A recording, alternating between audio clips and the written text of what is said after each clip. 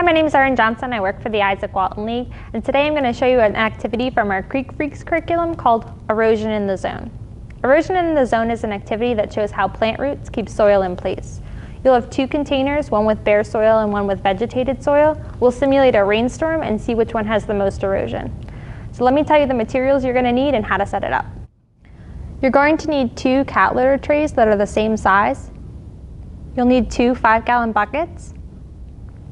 You'll need 2 large coffee cans and 2 fine mesh strainers that will fit inside the coffee cans.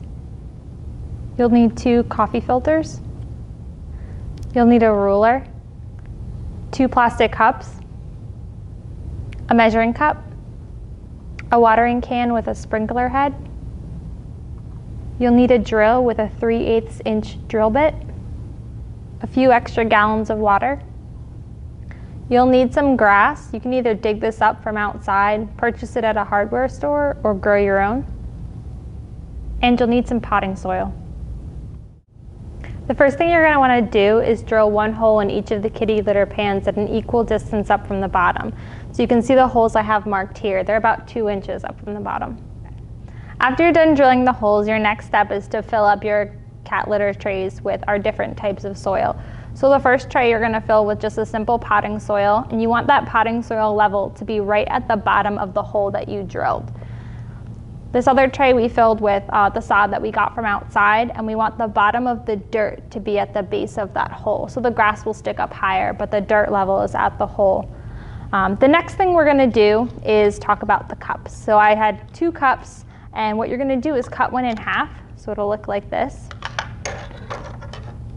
So you're going to want to cut this cup in half. You can really just use 1 cup, but I usually mess up on one of them, so you might need 2. So after you're done cutting the cup, you're going to have 2 halves that are going to act as funnels for the water that's going to come out of those holes. Like you can see, we taped the cups onto the trays right below the holes so that they act as a funnel, which will be important for our next step. So the cups that we just taped on are going to act as a funnel for the water that we're pouring onto these 2 different soil types. One thing that we need to do is prop each bucket up so that when we pour the water on, it runs out. One thing that you can use is a 2x4 to prop both up at equal heights. We don't have that today, so we're going to improvise. You can use identical boxes to prop them up, or you can use a stack of identical textbooks. So we'll go ahead and prop this up. We're going to use the textbooks right now. So as you can see, they're at equal heights right now. The next step is going to involve the bucket, the coffee can, the coffee filter, and the strainer. To put this together, you're going to put your coffee filter inside of your strainer and place the strainer on top of the coffee can. Then you're going to set this on top of the bucket. So now that all the setup is complete, we're actually ready to run the activity. So we're going to be pouring water on each of these 2 different soil types and observing the amount of erosion that comes off of them. So the first thing you want to do is make sure that you're consistent with the amount of water that you're pouring onto the different soil types. So what I have here is a measuring cup. I'm going to measure out 4 cups of water, and I'm going to put that into our watering can. So it's important to note here that the watering can has a sprinkler head. We like to use that to demonstrate actual rain. So if either you or your students are pouring this water on, you're going to want to make sure you pour evenly over the whole tray to imitate real rain. So we're going to go ahead and pour this one on.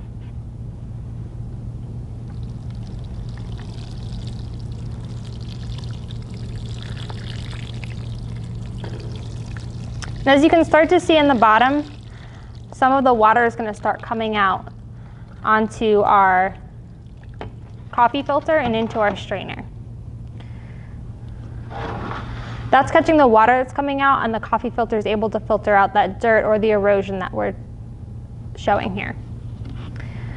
So we're going to let that one run. Sometimes the little hole here clogs, and you might have to open it up with your finger to let some more water out.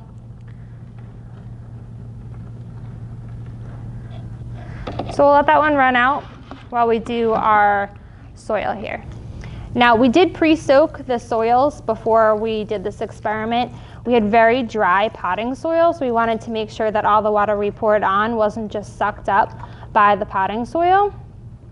We did have a big rain last night, so our other soil was pretty wet, but we made sure that they were equally soaked here.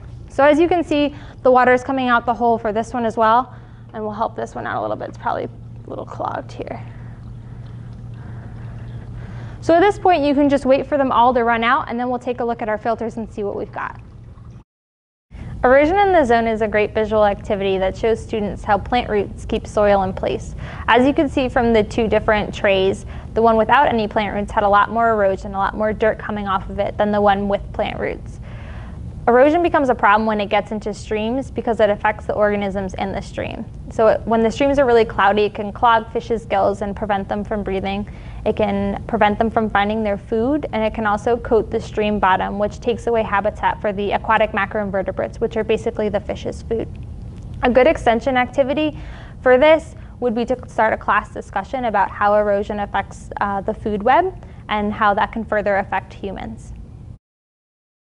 For more information and to check out the Creek Freaks curriculum, please visit our website.